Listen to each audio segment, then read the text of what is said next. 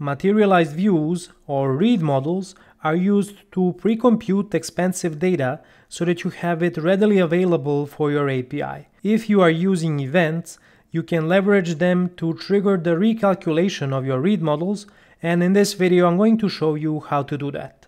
I have a CQRS implementation with Mediator, and here I'm looking at the create order command handler. Now, apart from creating and persisting the order instance, this command handler also computes a new order summary instance, and this is actually our read model or materialized view, and it also persists it in the same transaction. If we take a look at the read model, you'll see that it is really simple. So what I'm actually going to do is make it slightly more complicated. So we're also going to introduce the customer name as a property. We already have the total price for the line items, and I want to introduce some additional information about the line items on the order. So let's actually create a nested record inside of our order summary, which is going to represent the line item. Now I'm going to have the ID of the line item, and because the line item references a product, we're going to have a product name, and the product also has a SKU, which I'm going to persist inside of this line item record. And let's add some pricing information to our line item. So let's, for example, create a property called price amount, and I need one more property which is going to represent the price currency. And now I'm going to use this line item to introduce another property to our materialized view or order summary class. So this is going to be a list of line items, and let's call it line items.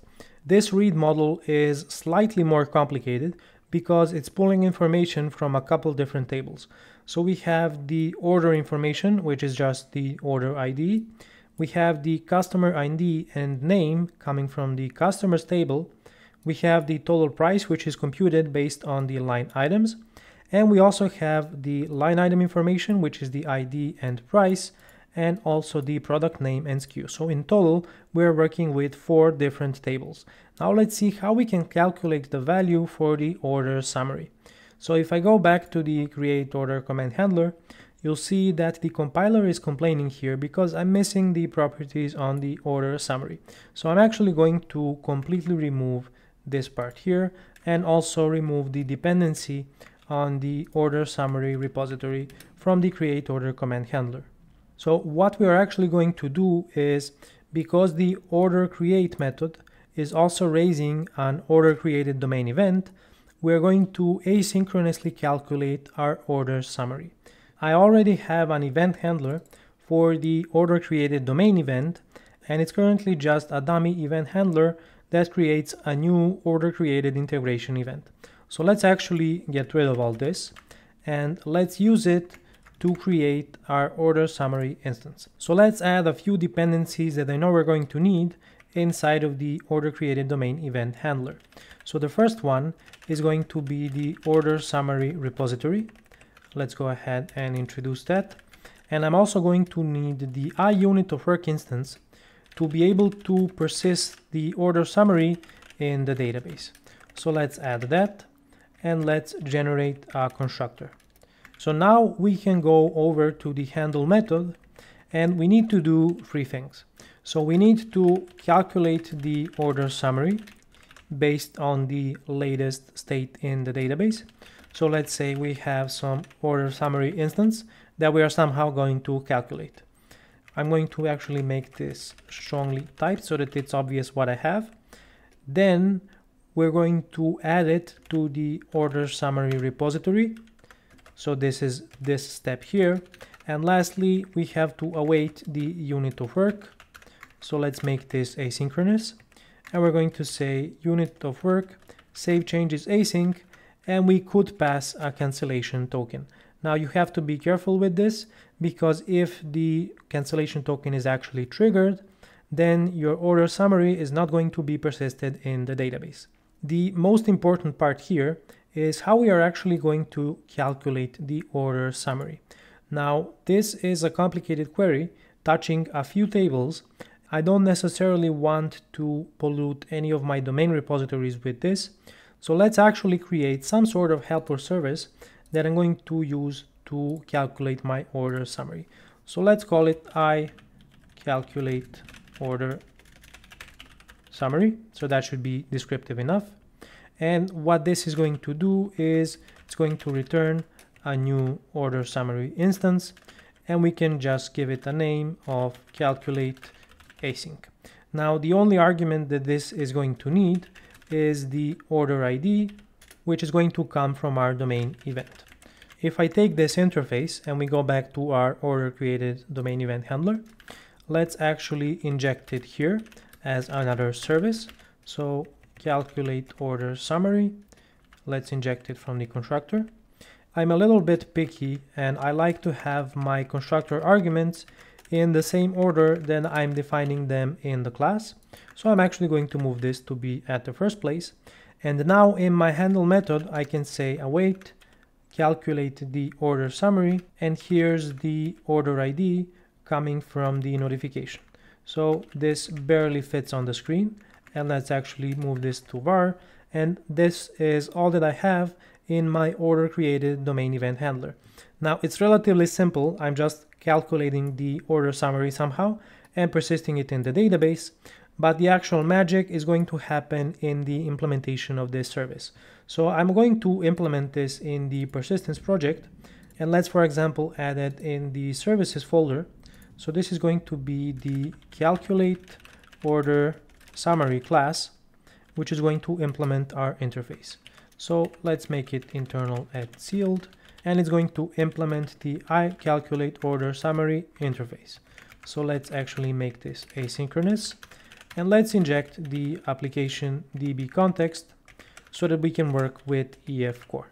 So now all that's left to do is to write a complicated query that is going to calculate what we need for the order summary. So let's slowly start writing this query. When I have multiple joins, I like to use the query syntax over link. So let's try to do that. To use the query syntax, it's pretty similar to writing a SQL query. You start by specifying what you want to select. So I'm going to start by taking the order. So I'm going to say from order in context orders, and then let's start writing our joins. Let's first join on the customer table to fetch the customer information, and we need to specify what are the keys that we are using to join these two tables. So I'm going to join on the order customer ID, and I'm going to say that this equals customer ID. So the next thing is going to be to join on the line items table. So I'm going to say in context line items, and I'm going to rename this to be lowercase. These two tables I'm going to join on the order ID should be equal to line item order ID. And the last one is going to be the product table in context products. And we're going to join on the line item product ID, and it's going to be equal to product ID. Awesome. So these are our joins. Now I need to specify a where statement to filter this based on the order ID. And now we need to select something from the database. So I'm going to say select, and we're going to create a new object. And what are we actually going to return for the order summary? Because I'm joining all these tables, I'm going to return a flat structure from the database, and then we're going to calculate the actual order summary in memory. So it makes sense to rename this to order summary data, and we're going to use it to return the actual order summary instance. I'm going to return an anonymous object from the database because there's really no need to create a new type for this. So let's start by fetching the values one by one. So this is going to be the order ID, and I'm going to return the GUID value. Then I need the customer ID, which is going to also be the GUID value. Then I need the customer name, which is going to come from customer name. And now we need to return the line item and product information. So for line item, we're just going to fetch the line item ID. And we're also going to fetch the price amount and price currency. So I'm going to say line item price amount, and I'm also going to say price currency is equal to line item price currency. And we're going to fetch the product name and SKU. So I'm going to say product name is product.name, and for the product SKU, we're going to say product SKU, and we're going to take the value. It probably also makes sense to return the product ID. So let's also do that. I'm going to fetch the product ID value, and I'm going to update the order summary on the line item to also have the product ID GUID. So let's go back to the calculate order summary class. If we take a look at the variable containing the order summary data, you'll see that it's actually an iQueryable, which means this is still just a query that we didn't execute with Entity Framework. So we have to call one of the methods that are available to materialize this query. To make this a bit more readable, I'm actually going to materialize this in the next line. So let's say order summaries, which is going to be order summary data, and we can actually await this and call toList async. So we're going to asynchronously fetch all of this data from the database. So now I can say something like this.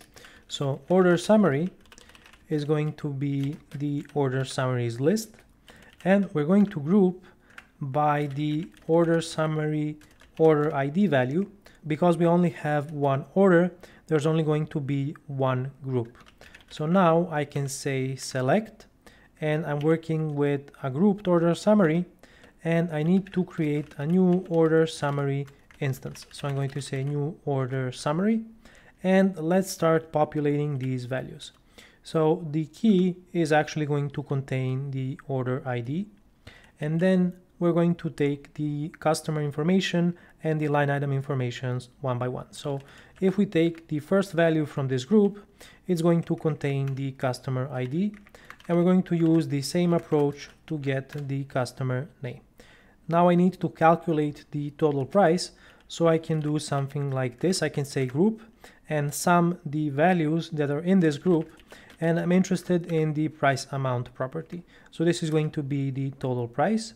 And for the line items themselves, we can project the individual values in this group, and we can say select a new order summary line item instance and give it the ID of the line item. So this is going to be the line item ID, and then we're going to pass the product ID, the product name, the product SKU, then we have the price amount and the price currency. And lastly, we just need to call toList here to satisfy the order summary constructor. And now I just need to select my order summary, and I can say first or single, doesn't matter, let's say first, and we can return the order summary instance. So our calculate method is a little bit complicated, but what we have is a query fetching the data that we need from the database, and once we have this data in memory, we can go ahead and calculate the order summary. We are still working with a SQL database, and you might be wondering how I'm going to map the list of line items that I have in the order summary, because this is a complicated object and SQL tables only store scalar values. Let's introduce an EF core configuration for the order summary entity. So I'm going to say order summary configuration. Now this is going to be internal and sealed, and it's going to implement entity type configuration of order summary. It only has one method, allowing me to configure my table. So I can say builder has key, and let's say you have the order ID as the primary key. And why I actually wanted to do this is I can say builder property, and for the line items, what I want EF to do is to map this to a JSON column. Now I'm actually using PostgreSQL as my database, and Postgres has native support for JSON values. So all I have to do is say has column type, and I can say JSONB, which stands for JSON binary, which is more efficient than regular JSON. And Postgres is going to take care of mapping a list of line items to JSON when I'm persisting to the database.